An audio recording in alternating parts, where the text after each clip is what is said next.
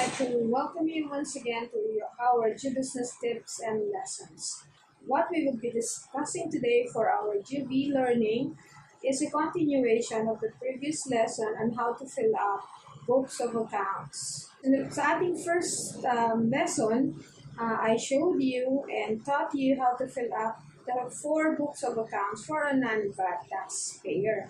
So this time, I will be teaching you how to fill up books of accounts for a VAT registered taxpayer. So let's start first. Yung na-discuss natin is the first 4 books of accounts. So present din yung first 4 books of accounts kung VAT taxpayer ka. So ano yung 4 na yun? Yung discuss ko last time, you have the cash receipts books, the cash disbursements books, the general journal, and the general ledger. Kung kayo ay VAT taxpayer, ang books of accounts yung may additional lang na 2 books. So yung first 4 plus 2 more books. Yung una is the sales books. The second is the purchases books. So I will be teaching you how to fill out itong dalawa na lang ito because I already taught you how to fill up the first 4. Okay? Simula na tayo sa sales books. Okay, ano yung sales books? Ano laman yan? Ang sales books is a record of all your sales, whether cash or on account. Ang itsura niyan, nabibili yan sa bookstore, ganito. Okay, may other brands, pero pareho lang yan ng naman. Subsidiary sales journal. Itong sales journal or subsidiary sales journal contains na all your sales, whether cash or on account. So yung mga column headings nandiyan. Let's take the first example. June 1, it's ABC Corporation. You can write the address. Para to sa inyong preparation of summary list of sales and purchases, so you have to fill out the details. Yung next column is the invoice numbers. Yung invoice ito sunod-sunod because this is our invoice. So, yung ating printed invoices, ini-issue natin yan in chronological order. So, the listing of the invoice numbers dito dapat sunod-sunod din. Kung canceled, isulat lang and write canceled. So, you have a trace ng pagkakasunod-sunod ng mga invoice niya. Next column is VAT. So, ito yung TIN ng inyong mga buyers. Okay? So, dyan nyo isusulat yung VAT for your reference. Then, first column, amount column is your sales kung exempted. So, meron tayong mga clients minsan na hindi naman sila taxable because they're exempted. For example, religious organizations, mga schools, yung mga yon, hindi lahat ng schools are exempted. But if your client is exempted from VAT, dito nyo ilalagay yung sales nyo sa kanila. Yun namang taxable, yung mga VATable clients, lalagay nyo naman doon sa taxable column, i-charge nyo sila ng 12%. Ang ilalagay nyo dyan is VAT exclusive. Hindi kasama yung VAT. Net of VAT ay ilalagay nyo amount dyan. Then, next column would be your zero-rated sales. Ibig sabihin niyan, ito yung mga benta na wala rin silang VAT charges. Ang mga kasama dyan, yung mga exported sales nyo. Okay, so kung may sales kayo ng export, so you don't charge VAT on your sales.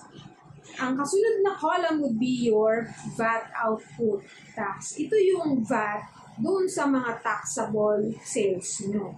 Okay, so yung una, halimbawa, ABC Corporation, may invoice number tayo, may VAT.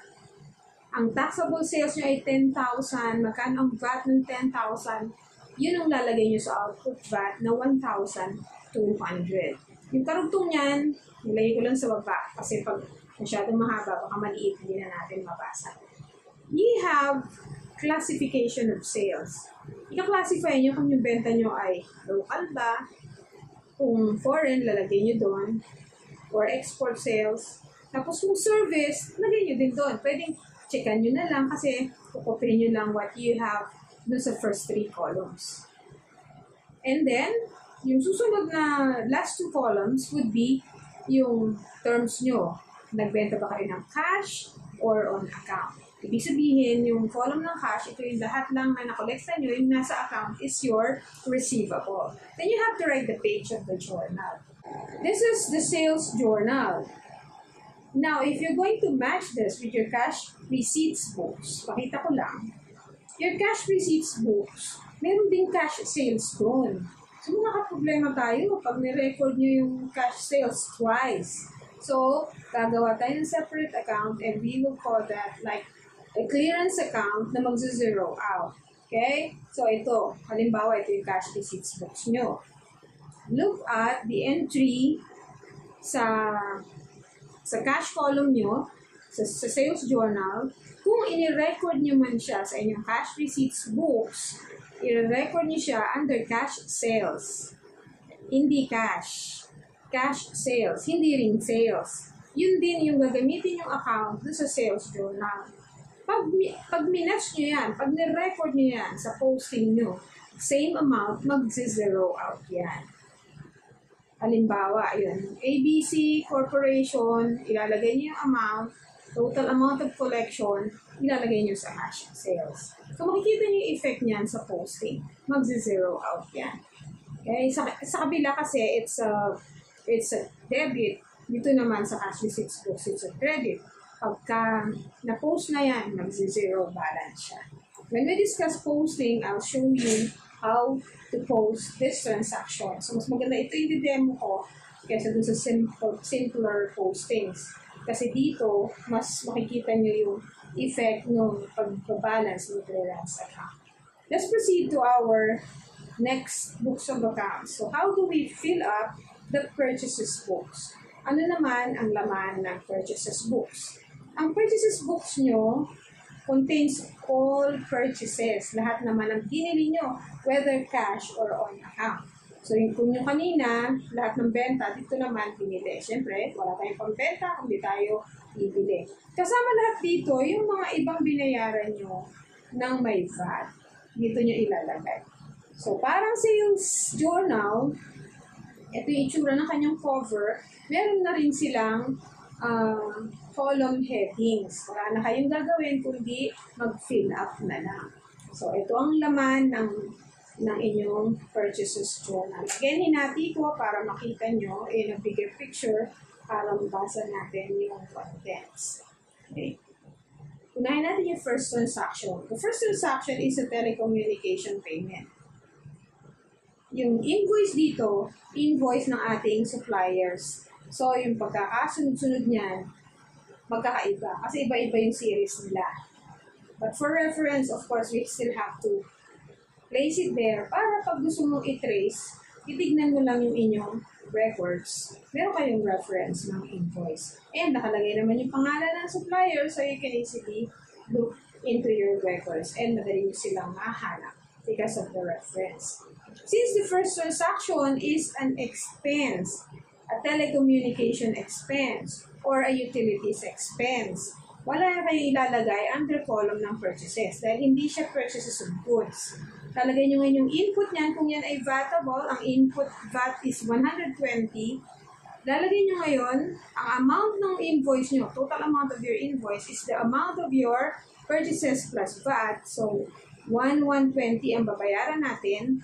And dito sa name of account, yan yung ilalagay yung utilities expense or if you want, communications expense. Yung F column na yan na may 504, yan ay effect ng posting. Okay, yan yung account number ng utilities expense. So, hindi yung kasama sa ating discussion but I just showed you para makita nyo kung ano magiging itsura niya pagka na-post na. Okay. Ang amount ng debit ay 1,000.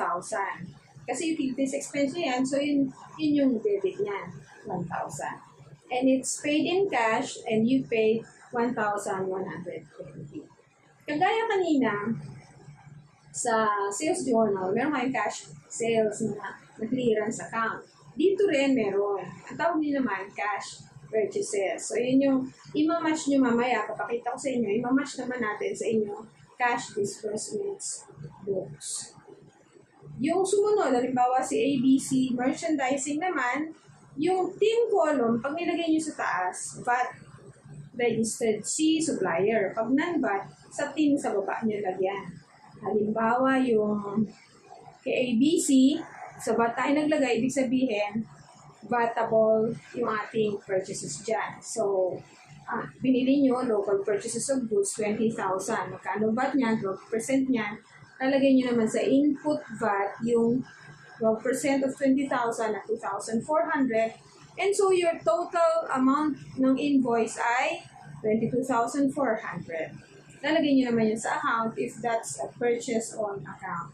Yung buong amount na 22,400. Now, let's look into transaction number 3. Transaction number 3, ang i-fill out nyo 10, ibig sabihin non-VAT siya. So, you would see, walang laman si VAT input. So, yung buong 10,000 is also the total amount, 15,000 is the total invoice amount. Pareho lang sila dahil walang kayong VAT.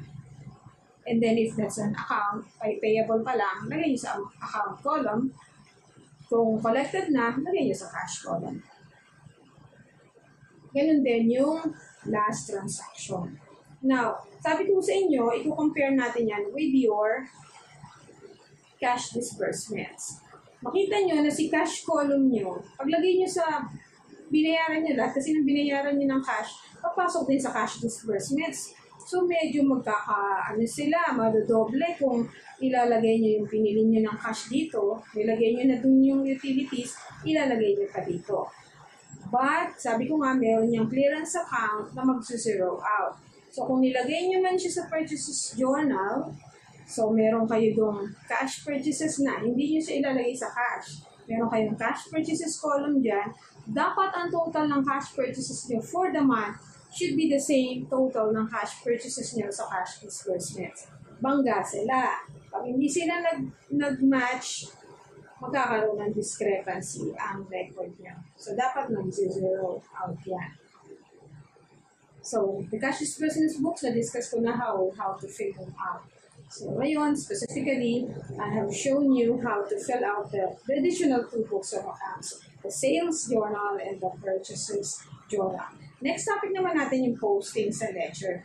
Detailed, one by one, papakita ko sa inyo how to post. Ang ipapakita ko sa inyong posting dyan ay yung ating sales and purchases journal specifically, kasama yung other books, yung general journal, cash receipts and cash disbursements. So, abangan nyo lang. I hope you subscribe and make comments or requests for new topics, and we'll come up with the video so that I could help you and teach you. And para mas lalo din yung ma-practice ang inyong bookkeeping ng maayos. And if you have like questions, whether sa BIR man yan or sa recording or sa business in general, pwede rin natin sagutin yan. Just message me and then I'll send the reply as soon as I can. Thank you very much.